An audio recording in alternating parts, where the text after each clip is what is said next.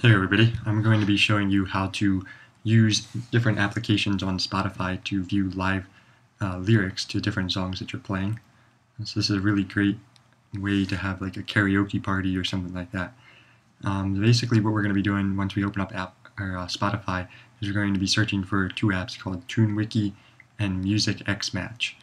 These you can find by going into the app finder, and right now my app finder is not loading, but normally what this would show is a list of apps, and you can search for these, TuneWiki, TuneWiki, and that looks like this once you install it, and when you start playing songs you just click on it on the left and it will show you the lyrics live as they're sung. Same thing with musicXmatch, except musicXmatch looks a little bit better. I've installed both of them because every once in a while there's a song that musicXmatch doesn't have or TuneWiki doesn't have, something like that.